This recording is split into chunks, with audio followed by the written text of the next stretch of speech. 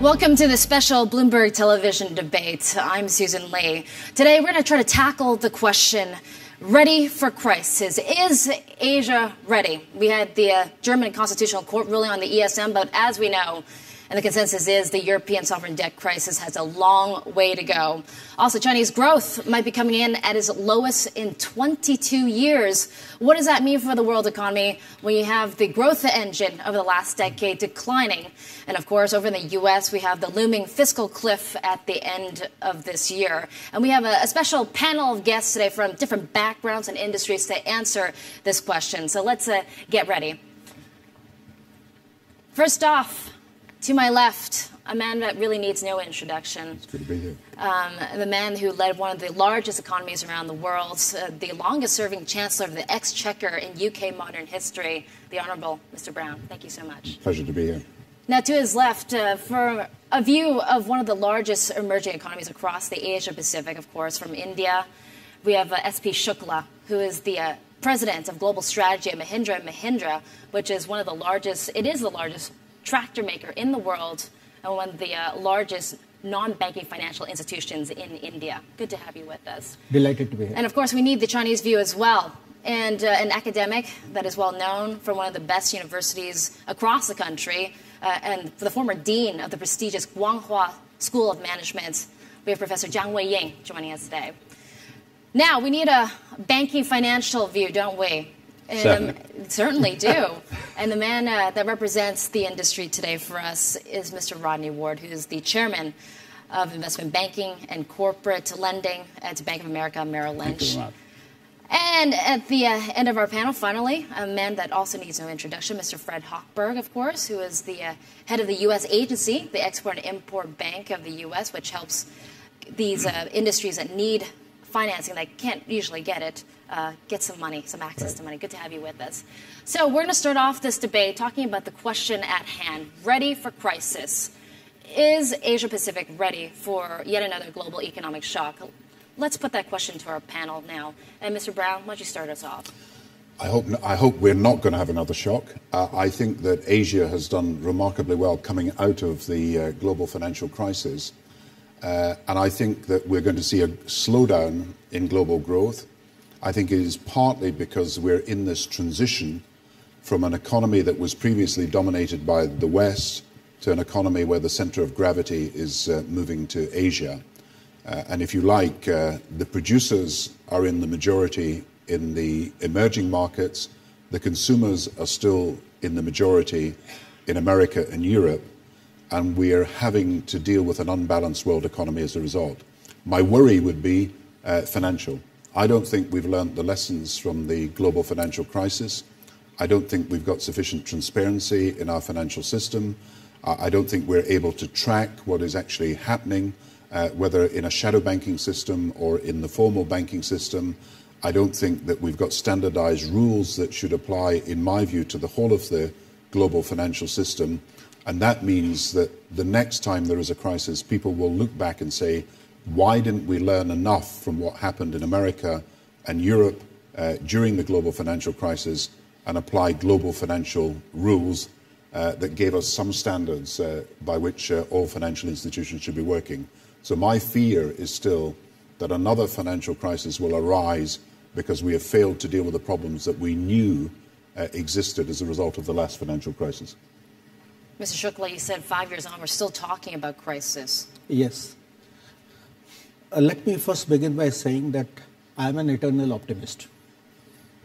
And anyone who has studied economics, optimism itself decides and influences economics. I do believe, and I do get views from 150,000 employees in our group who come from 104 countries. All levels of preparedness are relative. So I speak right now for India only, not for Asia in general, and not for emerging economies at all. I think India is better prepared than many nations today to handle a financial crisis if it comes, though I hope, as Mr. Brown said, it doesn't come. We are better prepared. Why? I would say there are three factors we can take on that. One, It sounds very simple. But we are still growing at 5 to 6%. It may not sound much in the context of India, where we are talking about 9 and 10%, but it is still better than most of the world. Second, financial flows have slowed down. They have now to a small trickle. Nothing can go worse than that. Whether it is investment flows, portfolio flows, they are at such a low level now today in India, money coming in from outside, that it cannot possibly get worse than that. And third, if we talk about social tension, I'm covering the brief which you have given. In India, we do not have a social security.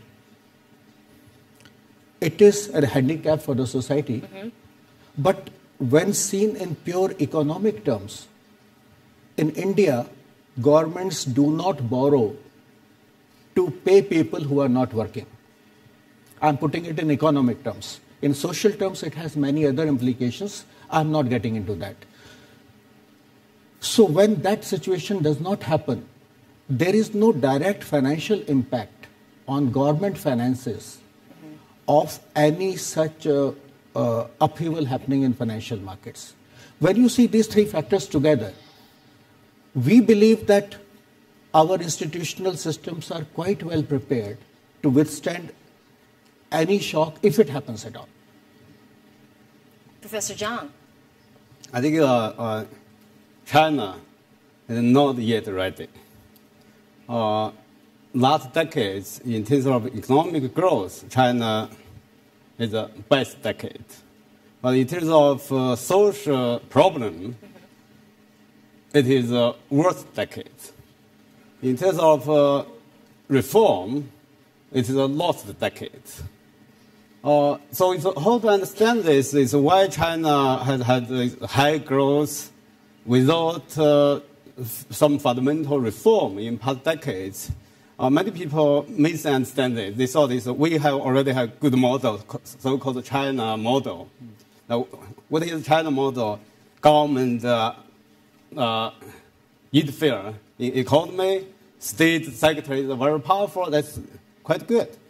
But likely, why my understanding is why China had high growth, because China had reform before, in first 2 decades. That is very important. I call it a reform dividend. China has enjoyed this reform dividend. What is the trouble is that because last decade is no fundamental reform, so China has already exhausted this reform dividend. So its next decade will be very very difficult for China. And banks, they enjoy the big profit. They thought they are already efficient. They thought they already have good governors, but that's totally wrong. They are profitable because they enjoy monopoly, because financial markets not yet open. Some other state sector like China, telecommunication, like oil, they all enjoy monopoly. But they thought they are already efficient. So that is trouble. And also private sector, I think is many private business people are not very confident about the future. Because today they still face some government policy which is quite discriminate against the private sector.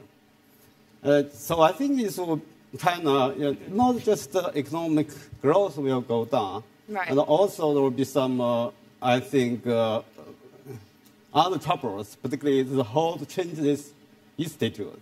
There is much depend on what next generation or next government will do. Yeah, that's a bearish view on China that you have, Professor Zhang.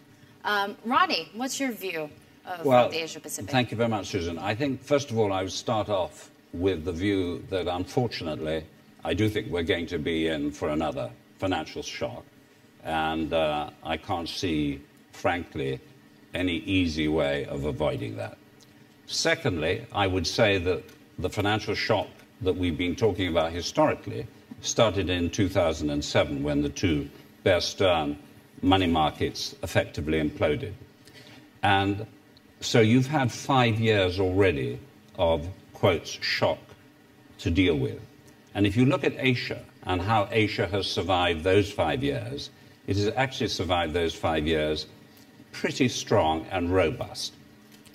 When I look ahead and say to myself, what will happen in the future, I am very much persuaded by 3 or 4 basic factors. One, Asia has the ability and flexibility on the monetary side. If you look at the EU, if you look at the US, they have 0 interest rates, so they have no capacity, effectively, to have any easing. They're also in the EU locked into one currency, so they can't even allow their currency to take the heat. The great thing about Asia is they have the capacity, 3% plus interest rates, to reduce interest rates, and they have floating currencies which they can accommodate. They have enormous fiscal capacity. If you look at the US, I think the US debt to GDP ratio is around 90%, in Europe around 95%. If you look at the PRC, it's something like 17%. Mm-hmm. If you add on the provincial debt, it might take you up to 40%, but it's still a huge difference. So, and I take China as the biggest economy. The others are even in more robust situation. So they have huge ability to inflate, to ease, to stimulate their economies. And that's a source of great comfort to me. And also the fact that they have major reserves that they've never had historically before. Mm-hmm. Record reserves throughout the region.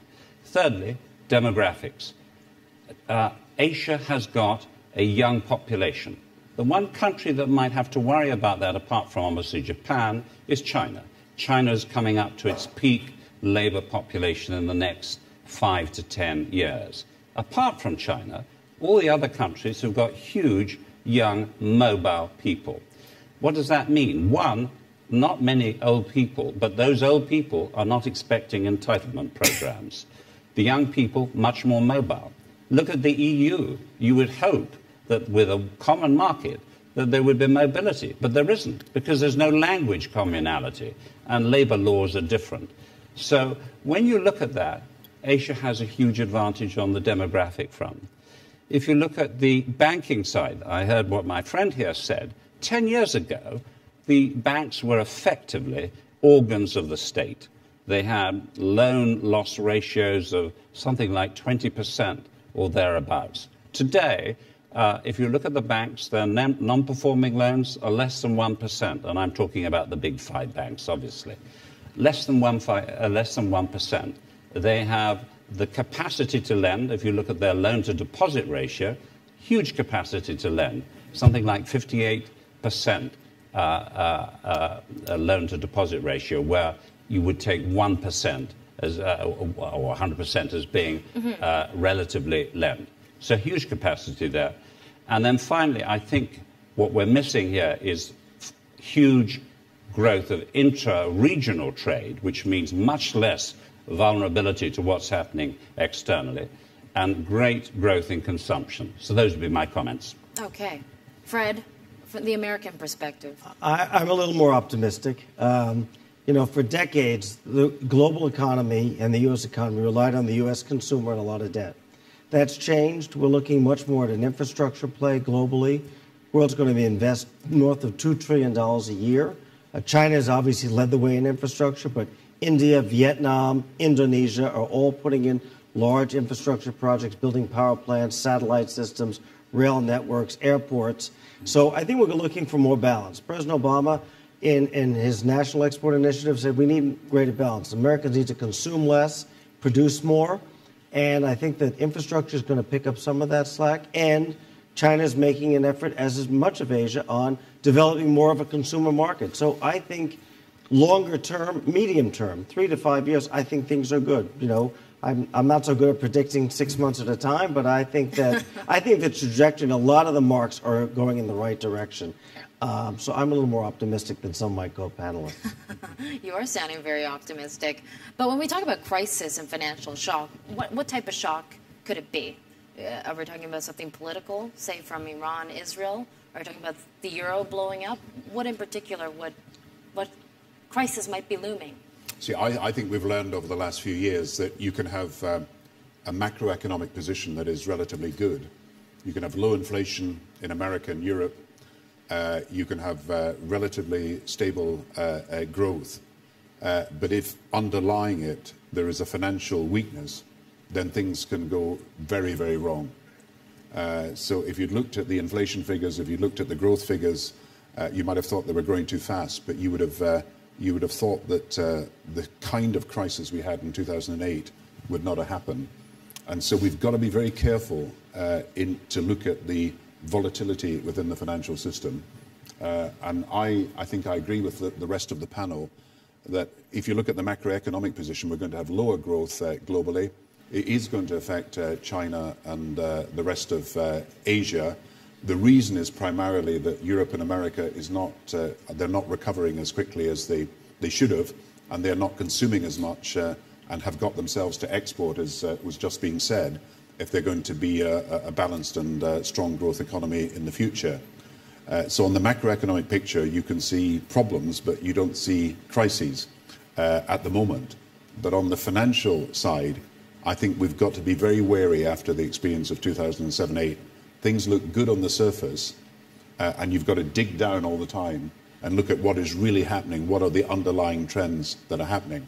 Now, I accept everything that's been said, that China has got very big reserves, that the defaults and the bad debt ratios look as if the underperforming assets look as if they're not a problem at the moment.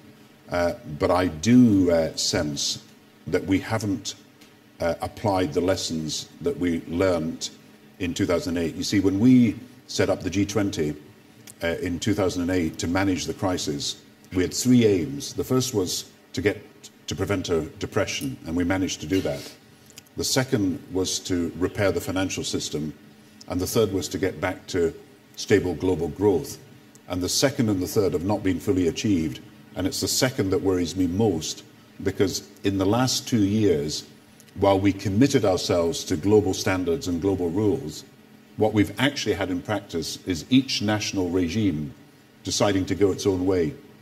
And so instead of having a common pattern and a common playing field around the world in the management of our financial systems, America is doing one thing, part of Europe is doing another thing, the rest of Europe is doing another thing, Asia is doing another thing. And I think in that lies huge risk for the future.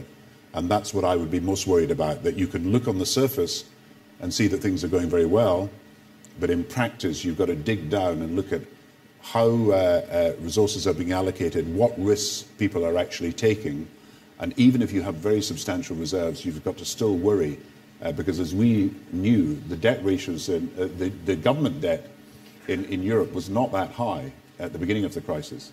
It is exploded because of the crisis, and it's mainly because of a financial crisis that has fed through to the real economy. Can I just say that on the financial crisis? I mean, it's very interesting. If you look at the assets to GDP ratios in, say, Switzerland, they are 470%.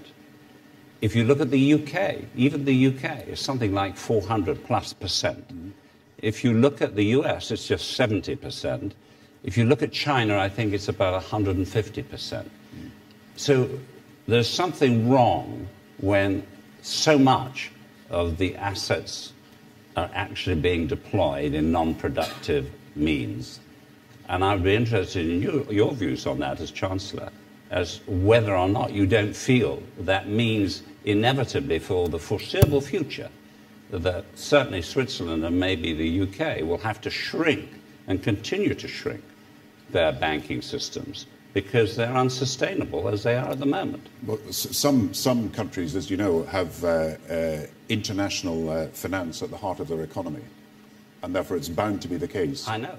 Bound to be the case that their banks have major liabilities. But of course, you've got to look at the regulatory system in each country. And the lesson, of course, we've learned in the United Kingdom is that we should have been tougher in our regulatory system. But the lesson I learned more generally is that unless you have a level playing field around the world, then there is always a danger that the problem will move from one place to another. And I don't think we've thought that through. We've got a Global Financial Stability Board, we've got a G20 set of recommendations, but let's be honest, they're not being followed at the moment, and we don't have global financial standards that we can be proud of. And I keep saying, people will say, the next crisis, why didn't you deal with it in the last crisis? And let's be honest, we have not yet dealt with these problems. If I can come in there, you made a very interesting point about the regulation of the financial markets. Yeah. I think, again, I bring the perspective from India, a large emerging market. When it comes to housing finance, which caused many of the problems in the world, none of the banks in India will loan you unless you put 30% upfront for your house.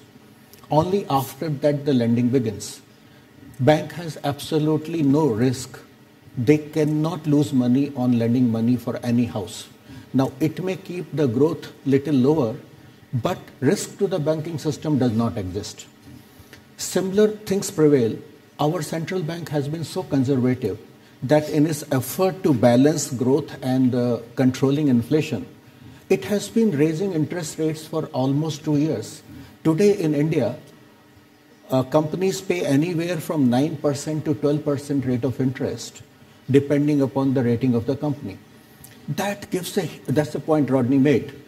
That gives so much leverage to the country that tomorrow, if government were to take a view to stimulate the economy, a country where people are used to paying 9% and 12% interest rate, even if you were to shave off 2%, that is a whole good kicker for the economy. But of course, Reserve Bank is balancing the inflation expectations and therefore keeping the rates high. There are so many reserves in place which can be released if the need be. But the bigger problem I see for the emerging economies is that they do not have enough capital formation, and they still depend a lot on external flows. And that is where risk lies to countries which have to import foreign capital to develop their own infrastructure. So while pent-up demand, both for consumer goods as well as capital goods and infrastructure, is very high in India, if financing of those needs does not happen, that may become a constraint in growth, but by no means it will lead to any crisis. Professor Zhang? I think why China had no financial crisis when global had financial crisis? Because Prime Minister Zhang solved that problem before global financial crisis. He used the state budget and he used foreign reserve, eject big money into all these big four banks, commercial banks. That was very important. But now I think it's next few years will be, I think, something change. Particularly, I think more and more companies face a problem. They call it the pay debts, and the non-performance law will increase. I think the Chinese banks will also face new problem of non-performance debts, not so good as today. The only thing I would say about that, and I understand the point, is that the capital adequacy ratios of the banks in China have been substantially enhanced. Pre-Basel III, they're still up to 12 to 13%. That's huge change from where we were 10 years ago. So capital adequacy, the strength of their balance sheet, the strength of their non-performing loans. There is a shadow banking system, you're absolutely right. That probably accounts for 30-odd% of the lending in China. But that is really targeted at SMEs, smaller organizations, which frankly the bigger banks are just not equipped to deal with. It doesn't mean that those shadow banking loans are bad loans. Many of them are very good loans. It's just that, unfortunately, for the very big banks, they don't move the needle in financial terms. I was just going to add, I think that Europe and Asia have the financial wherewithal, as well as the United States, to solve its problems. It's a question of political will in different parts of the world. So, I mean, it's not a lack of capital, it's not a lack of resources. It's a question of how voters perceive it, how leadership shapes that so that people can have a common purpose and move forward on that. That's true in Europe. That's true in the United States. You know, we have some budget and deficit and fiscal issues. It's a question of President Obama has a view, Republicans have a view, how we find common ground and move forward. So it's more about finding common ground, whether that's in Europe or whether that's in the United States, and whether that's as China evolves into more of a consumer economy, it's a question of moving in that direction. So I think that the resources are there. It's a question of whether people are going to move there. Mm-hmm. Now, Mr. Brown, you said that we could be on the precipice of another crisis, and we haven't learned the lessons from the past. Can you share with us, back in 2008 when the financial crisis hit, as a Prime Minister of the UK, what lessons did you learn, and what would you tell Asian leaders right now to do to prepare for another shock? Are they doing the right things in your view? Maybe I'll give an example. I was at a meeting of the Euro group. That's all the leaders of the countries in the Euro in October 2008, just after Lehman Brothers had collapsed. And Britain was not part of the Euro, as you probably know, but I was invited to the meeting because we'd just recapitalized our banks.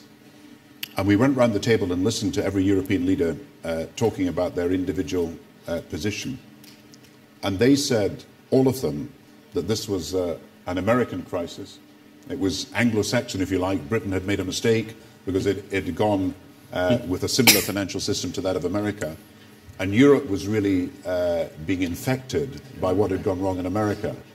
And the assumption was that there was very little wrong in Europe, and that if only America would sort out its problems, then things would be fine. And it was only over a period of years that Europe came to recognize that, first of all, its banks were actually more highly leveraged than those of America. We just talked about that. And clearly also it had a competitiveness and growth problem which is still not resolved, that Europe's got a smaller share of the world economy now as a result of the rise of Asia, of course, but Europe is not sending enough exports to the dynamic emerging market sectors of the world, and therefore Europe is facing a problem about its ability to grow. And what I'm really describing here is that even as the crisis hit the world, Lehman's had gone, Bear Stearns had been months before, there was still not a recognition that things were quite fundamental and had to be sorted out.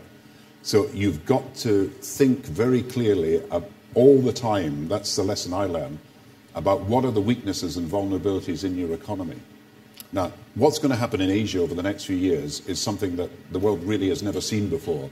We're going to see the rise of the global middle class. The middle class will be a majority of the world's population by 2030 if we're right in the predictions we've made. Most of the expansion is in Asia. 40% of global consumer spending will be in Asia in 10 years' time, only 20% of it in America. So you've got this massive expansion taking place. And as that expansion takes place, you've got to be certain that your financial fundamentals are strong. And I accept that Asia, particularly China, of course, has very big reserves, and therefore you can fall back on reserves if things start to go wrong. But I'm not certain that faced with this massive expansion, huge amount of foreign investment coming into Asia, an equity market that is not as strong as the rest of the world, banks being relied on more than in other parts of the world to lend money to businesses, the need of businesses who are expanding to get finance.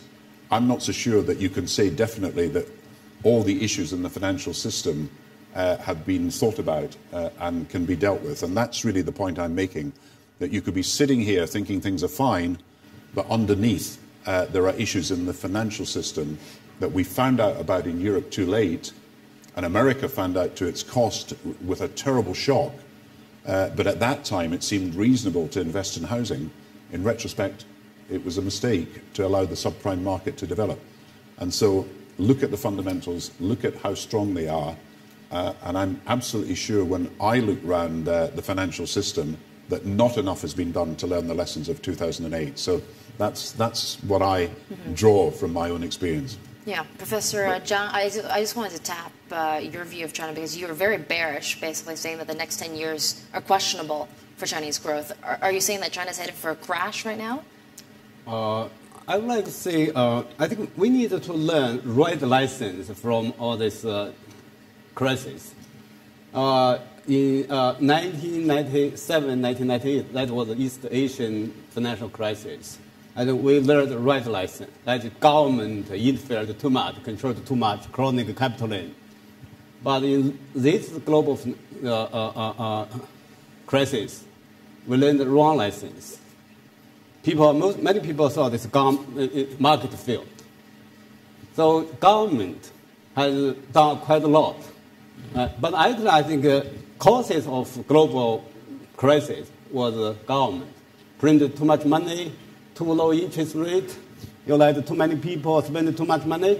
That's my problem. But today we use this wrong method to solve this problem. That will be, I think, a major cause for our future trouble. That trouble will come from current government policy. Yes. I was thinking if we look at more socio-economic context rather than financial context, then some of the issues of emerging economies will be more crystallized in the mind. India has been getting growth. So have many other large economies in the emerging world. The problem is less of a growth and more of inclusive growth. You talked so well about the rise of middle class. We need a far bigger middle class than what we have today. It is still a small proportion of overall economy. So while we talk about India's middle class being 200 million strong, what we forget is that it's a 1.2 billion people. Often people call it billion people, but I keep correcting them that you're forgetting 200 million. It's 1.2 billion people. Now, 200 million is too small a part of overall economy still. There are many, many others who deserve to be there, who ought to be there, and are not yet there. It is this aspect which is what is holding back economies like India. And that is what leads to lack of formation of consensus on urgent economic reforms. There is something which one has to remember, that we have to first live in the present before we think about the future. So very often, while building economic consensus on any matter, concerns of present have to be taken care of, and the sections, the interest which represent those sections, they will vociferously put forward the point, and as a result, present wins against the future in many of the initiatives, in many of the discussions. It is that which I believe is an outcome of slowing economic growth. I'm not talking here about crisis. I'm talking about constraint. As a result, growth which could be achieved by economies like India on a pure economic rationale sometimes is partly sacrificed because present has to be taken care of those who have not yet made it to middle class. This is a reality, and I do believe that fine-tuning will go on at various levels to handle this. We're going to make this a very interactive session as well. So there will be a question and answer period where we invite the audience to ask questions to our panelists. But please wait for a microphone to get to you. Introduce yourself and then ask your question. So we have microphones roaming right now. Would anybody like to ask a question? This lady in front. Lin Li from Peking University. My question is for Mr. Brown. I know you did a great job during the crisis. Also, you share your experience with the Chinese. Allow me to say more is I don't very much agree with Mr. Zhang's opinion because he seems quite pessimistic. I'm more optimistic about China's future. Actually, I think nobody ready for the crisis. The key thing is what's the ability to deal with the crisis.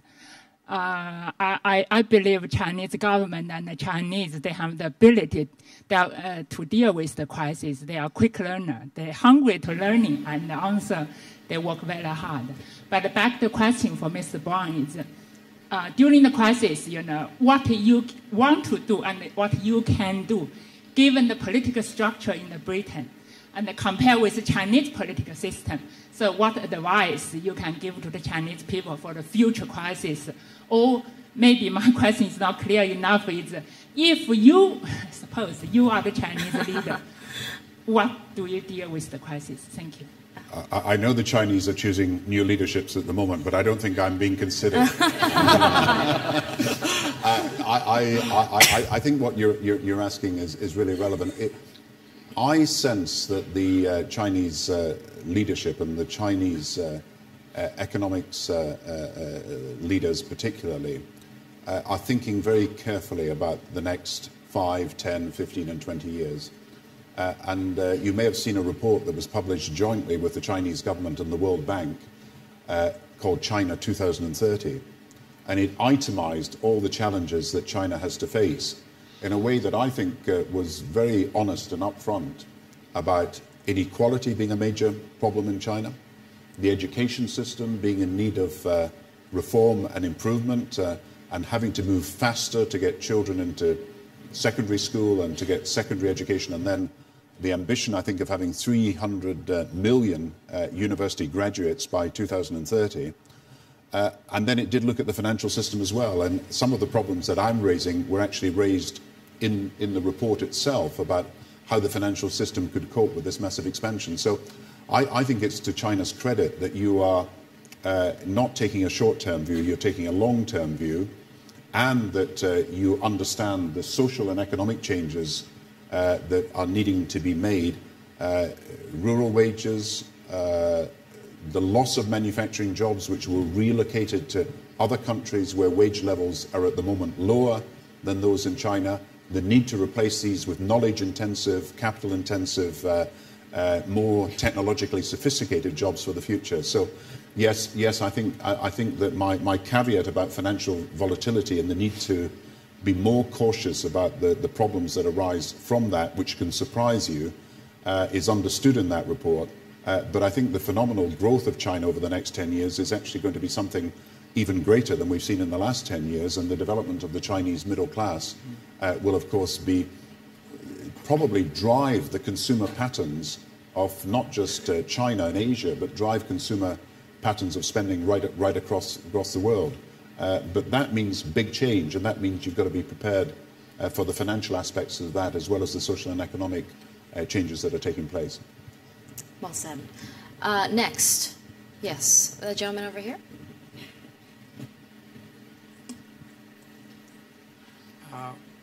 Good afternoon. My name is Dheeraj Nair. I'm from India. I'm a journalist. My question for Professor Zhang. I've been here in China for 6 days, and what I've gathered is that the situation facing the new leadership now is different from the earlier leaderships. One factor is social media, so people are expressing their discontent more. Second is that China's export-run, investment-run model has run out of steam.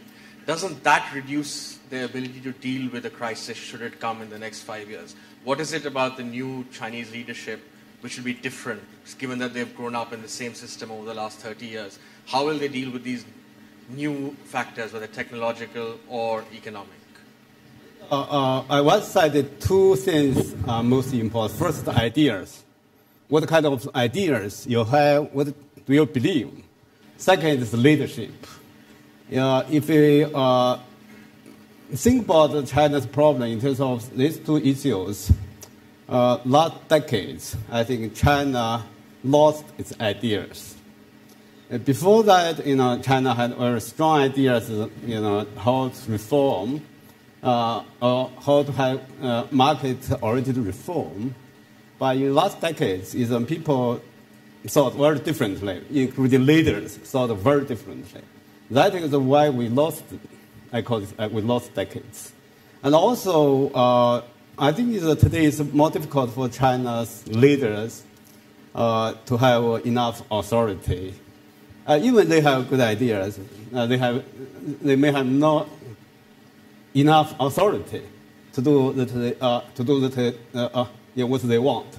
That's also a problem. But I hope next leaders will do something, I think, differently. Particularly, China needs to restart interrupted reform, particularly like privatization of state sectors. That is, I think, only when you give more resources to private sectors, let those private entrepreneurs be more confident. And China will certainly, I think, have a good future. I'm not very pessimistic. I just mean everything depends on leadership and ideas. What you will do? If you just continue current policy, I think it will be wrong. China will have no good future. Yeah. So that is the argument I like to give. Change with the times. Yeah. Yes, this lady over here. Thank you. I'm from Phoenix Finance. I have one question to ask Mr. Brown. And as we all know, the dispute island between China and Japan is very seriously now. And what do you think the trend and how to prepare for this crisis? Thank you. Dispute between China and Japan. Well, so this has to do with the political entanglement over disputed islands. Of course. Look, in any region of the world, as you find, there are periodic disputes about territory, about historical events that are misunderstood and have to be reinterpreted, about historic problems that have never been properly solved. The question is not whether there will be these disputes. This is bound to happen. And where there are natural resources involved, the disputes are likely to be quite immediate and obviously they involve a lot of resources and finance. The question is whether you can solve these disputes. And we have painfully in Europe had to find means by which we resolve disputes between countries that historically had a history of grievance and animosity. And I think the question in Asia is whether the mechanisms that you are developing for regional cooperation are going to be effective in working in the future. And there are many attempts, of course, at regional economic cooperation. Many attempts also have been made for security cooperation.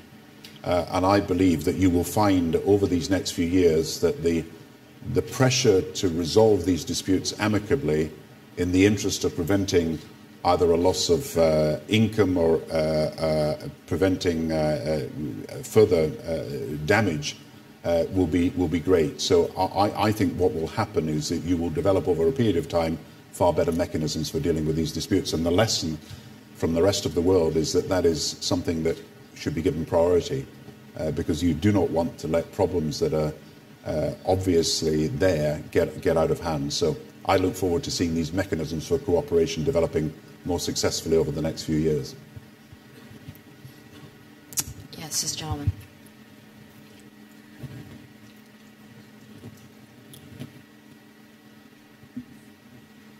Thank you. Good afternoon. Gerard Lyons, I'm Chief Economist at Standard Chartered Bank based in London. The question I'd like to ask is about inclusive growth. After the financial crisis, the annual meeting of the Asian Development Bank highlighted that for Asia to move from export-led to domestic-driven growth, it needed three things: deeper and broader bond markets, help to small, medium firms to create jobs, and also a social safety net to discourage people from saving too much and to encourage them to spend more. I'd like to ask former Prime Minister Brown whether he's got any lessons he thinks from Britain and Europe that Asia should heed about setting up a social safety net, and the other four speakers as to whether they think Asia can afford the sort of social safety net it might need in the future. Thank you. Well, one of the fascinating pieces of research that has been done recently, and this is about the whole world and not just Asia, is how little it would take to remove everybody in the world from absolute poverty. Because we've made huge advances, and principally in China, in taking people out of poverty, then it is possible with a limited amount of resources to guarantee people that they would be out of the absolute poverty that still afflicts about 1.4 billion people. As far as safety nets are concerned, I mean, 80% of the population of the world is not covered by a safety net at the moment. But I see all the developments in India with the guaranteed income, and you may dispute how it is actually working in practice, but the idea in China with the provision of pensions, with the provision of healthcare, I see all these innovative ways of trying to develop a proper safety net. And I think it comes back to this question, how much inequality are we prepared to tolerate without acting? And there is no doubt that inequality has got worse and worse in the world. Some people argue that that is one of the causes of the financial crisis, the pressure particularly on the American middle class to borrow money because they had very little additional earnings, as most of the wealth in America in the last 20 years went, or the additional wealth went to those at the very top. So there is this issue about inequality and whether it is detrimental to growth, and you get to a certain level of inequality in your economy that is actually threatening the stability of your society. And I think that is a serious question that's got to be dealt with in Asia. So progress on removing poverty, and we now know we could do a lot more, but for an acceptable amount of money to get people out of absolute poverty. Progress in safety nets, and of course, you know, there are different models. The British National Health Service is a taxpayer-funded healthcare system where health is free, but other systems are private-public partnerships or simply private. But I think we've got to get to this question of what level of inequality is acceptable or unacceptable in a modern economy, and at what point does it actually damage the efficiency of the economy and the stability of your society. And I know in China that the levels of inequality are now similar to the levels of America. Yeah. And that is, I think, something that you've got to worry about. And I know in India that levels of inequality have got substantially worse. And therefore, that is a problem about social stability, of course, as well as a problem about what effects it has on economic efficiency. And it would be really good, I think, if we could have a genuine open debate about the acceptable levels of inequality, as well as the need for social safety nets and to deal with poverty. The only thing I would add to that, though, I must say, is if you look at the United States today, you have got baby boomers of around 28% coming towards their entitlement programs, Social Security, Medicare, and all those related things. And the reality is that this comes at a time when the United States has very little room in which to pay for these programs. So I actually think that you're going to find, and it's the same in Europe for different reasons, the Social Security entitlement programs are not affordable. And so we're going to have to make some very tough choices. And I think those very tough choices will involve a curtailment of some of these I won't even say they're very generous, but some of these programs. If I can come in here, Social Security has to be seen from the point of view of what is it we are talking about. There is a gross problem of unemployment. And what am I doing? I can't tell anything new to a chief economist, but I'll make an attempt. Is the problem giving food to the people, or is the problem giving work to the people? So in India, Social Security has been devised that food for work program. What the government has done in last 2 years is a rural employment guarantee scheme named after Mahatma Gandhi. And it says that in every family, one able person will be entitled to that many days of work in a year, which will be guaranteed to him in rural areas, and for that certain minimum wage will be paid. It is a work guarantee program and not a non-working work guarantee program. So government is not borrowing money to keep people who may be working, not working, out of choice, out of compulsion, I do not know. But if they do not have work, government will guarantee them work certain number of days in a year, and they will get paid certain minimum wages. And they have an incentive to keep looking for work which is better paying, so that they move out of this minimum wage program to a better paying program. I believe that social security is far superior to a social security which says, you don't work, I will pay you so much every week or so much every month. So you keep borrowing across the generations, or you keep transferring from those who work to those who don't work. We're in the last 5 minutes of our debate, so we have to sum this conversation up now with our panelists. And I'm going to end this conversation looking forward and also maybe taking in the present as well. We're going to start with Mr. Hochberg at the end. What keeps you up at night right now, and how do you see that playing out in the future? What keeps me up at night? Yeah. I think there's a lot of uncertainty in the world, and when there's uncertainty, people don't make decisions, and I think that's what's immobilizing.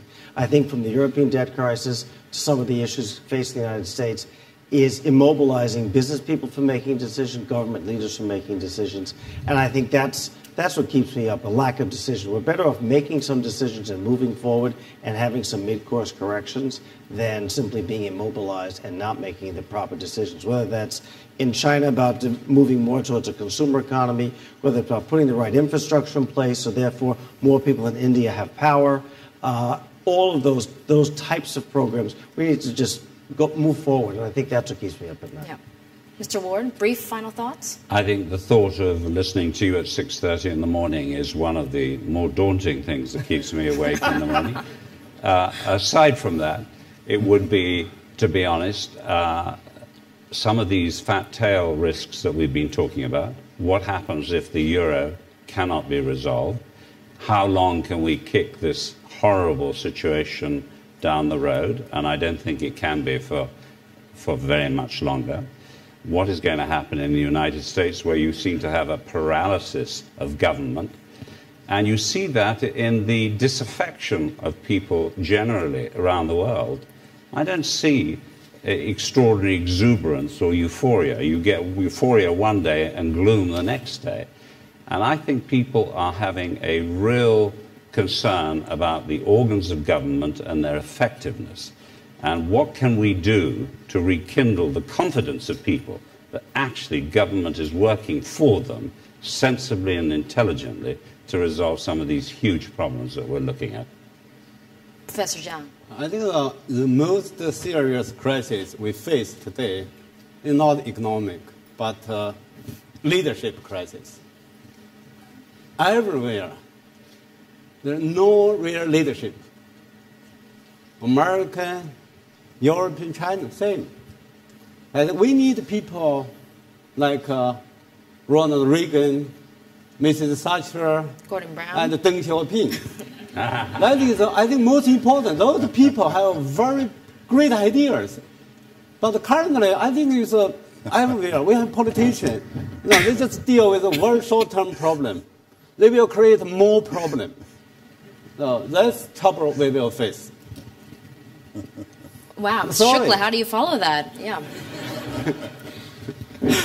That's very interesting. Actually, business confidence is one of the most important things needed today in most economies. Most of the large companies, at least in the country I come from, are sitting on large piles of cash and hesitating to invest. On the other hand, small, medium enterprises have lack of access to capital because interest rates are high. And interest rates are high because we want to control the inflation and keep the financial systems robust.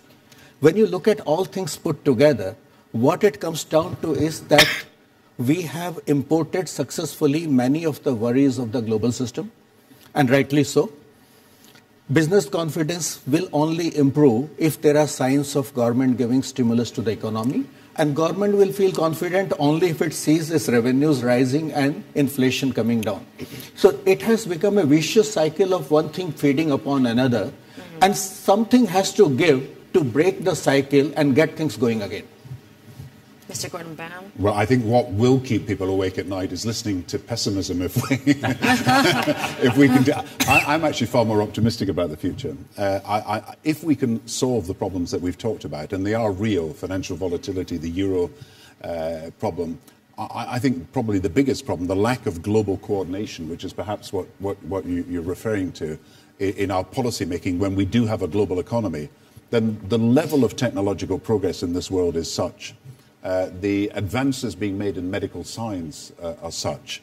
The dynamism of the entrepreneurs that we see around the world is such that you can only be optimistic about the future. So it's a question of solving what are practical problems to enable the technological genius, the medical advances, the entrepreneurial flair to make a real difference to the quality of life and the standards of living of millions of people who stand ready to benefit from the changes that can be brought about over the next few years. So for these reasons, I would be optimistic about the world, but it is a challenge, as I think you rightly said, both to politicians and to those interested in the public good, to deal with the real problems that we have and not to ignore them or avoid them or bury your head in the sand.